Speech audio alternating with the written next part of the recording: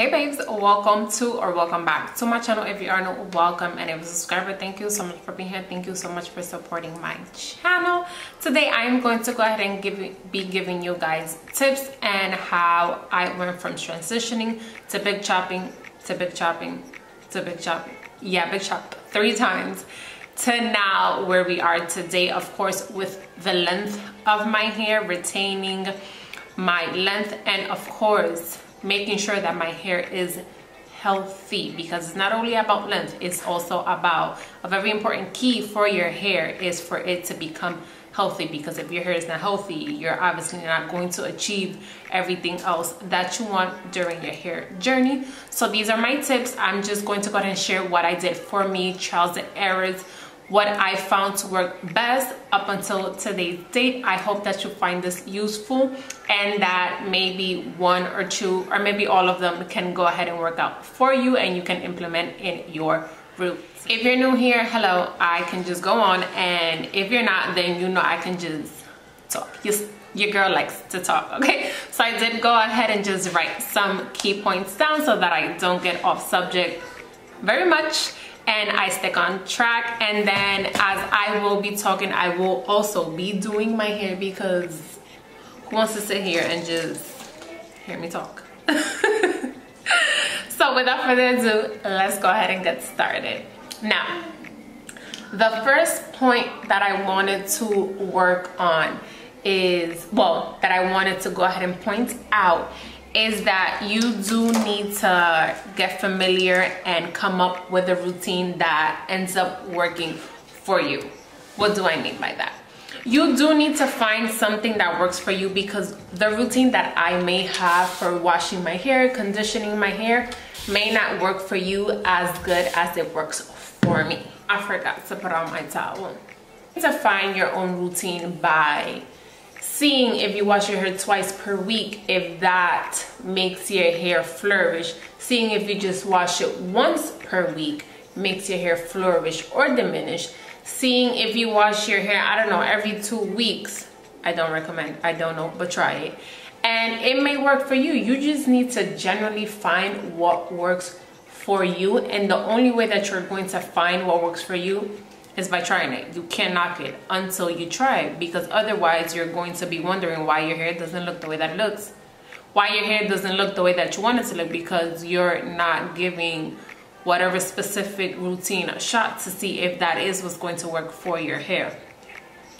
The next tip that I would say is learn your hair porosity, because when you first transition or you big chop, you hear a lot in the natural hair community, oh, I have type 3A hair, I have 4A hair, I have 3C hair.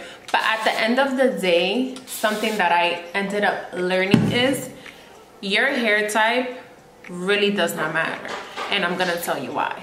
No matter what your curl pattern is, whether you have a looser texture or a tighter texture, what matters is your porosity. What you need to know at the end of the day is what your hair porosity is, because you need to know if you need to work harder with low porosity hair like I do to make sure that products penetrate into my hair, that I make sure that I saturate my hair.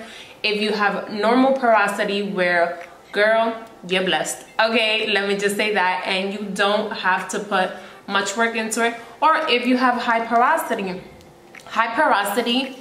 just means either 1, your hair is damaged, or 2, your hair is color treated, or sometimes that's just the way that your hair is, but you can lose moisture as fast as you put it in. That's just what high porosity is. And with knowing your porosity, it goes a long way, because you can cater to your curls in a different way that otherwise you wouldn't. My next tip would be, of course, to deep condition. Deep conditioning has to be my favorite part of wash day, because 1, you are revitalizing your hair. You are giving your hair that added, much needed moisture after however long your last wash day was. Therefore, you are restoring that moisture back into your hair. Or if you actually use a protein deep conditioner, you are just restoring it, and it just brings life back into your hair.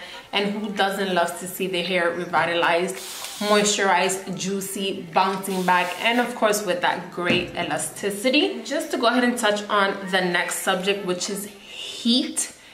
In regards to learning your porosity, this is something that you have to know, because for example, I do have low porosity hair, which means I need to work just a smidge harder to make sure that my cuticles open and I can go ahead and deposit that moisture and then seal it back. The way that I do that is by actually using heat. When I deep condition, I do use my hot head in order to go ahead and just open my hair shaft and ensure that it is open in order for my moisture to go ahead and go in and lock in, so that I can achieve a moisturizing wash and go, even if it's just with my deep conditioner. But I already have that moisture in my hair, which is going to help me obtain longer days for my wash day.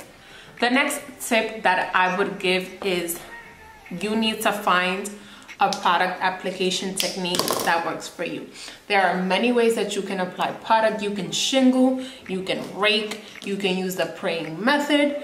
And just as a reference, shingling is literally grabbing every single strand, just shaking to activate, and then you just keep repeating the same process. Raking is what I usually do, the praying method head.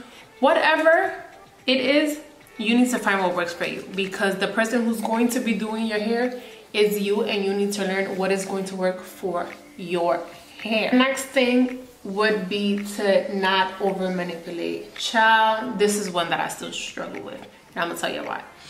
I am the type of person that if I do not like the way my hair is looking, I will keep messing with it until I like the way that it looks. And I say that because it's not only counterproductive, because you're doing these other things to make sure that your hair is moisturized. You're making sure that your hair is properly moisture protein balanced, but then you're here just touching your hair every step of the way, which, let me tell you something, it's going to lead to breakage, because it's just so much you're going to touch the same strand where it's just going to be, you know what, I'm out, I'm going to snap off.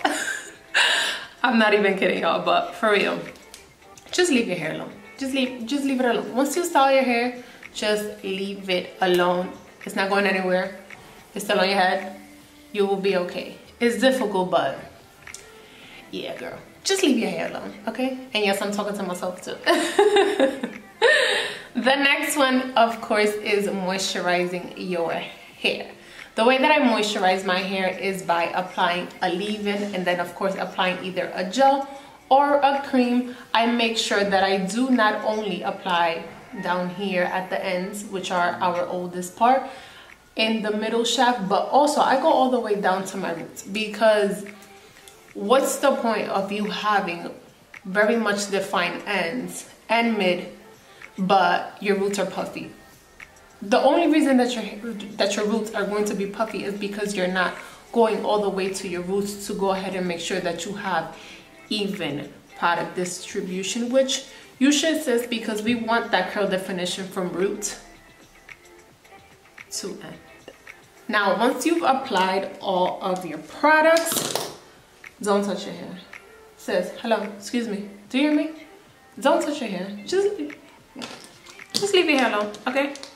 Whether you are going to go ahead and diffuse, whether you are going to go ahead and, what is it called? Air dry, sis, just leave your hair alone. Because what you're going to create is unneeded frizz. Just leave your hair alone. Once it is styled and it is set, leave it alone. Okay, leave it alone. It's set in what it has to be, which is in that beautiful wash and go that you styled it, or twist out, whatever you choose to do to go ahead and style your hair, but it's set. You really don't need to do anything else for your hair. Just leave it alone, sis. Okay, go about your business. And then my last tip would be to protect your hair. you worked so hard on wash day to go ahead and not only cleanse your hair, you brought moisture to it, you went ahead and styled it, and now you need to be able to preserve your curls. Because unless you want to be sitting here doing your hair every other day, you need to protect your curls. Either you can go ahead and pineapple, either you can go ahead and just use a bonnet, you can go ahead and use a satin scarf, you can go ahead and just use scrunchies to separate. Baby, find what works for you, stick to it, protect your hair. Because it makes absolutely no sense for you to put all that work in and then you're not preserving your curls, sis. I am going to go ahead and just place somewhere in the cards a video that I recorded months ago on how I preserved my hair, because we have to make sure that we preserve our hair in order for us to have a long-lasting wash and go, and of course protect our ends, because our ends are the oldest part of our hair and we want no breakage because we need all this love and this help. And that is all that I have. Let me know down below if you found any of these tips useful, if you're going to incorporate them, if you already do have them, because y'all be having the tea as well. Let me know down below. Thank you so much for watching, and I'll see you guys in my next one.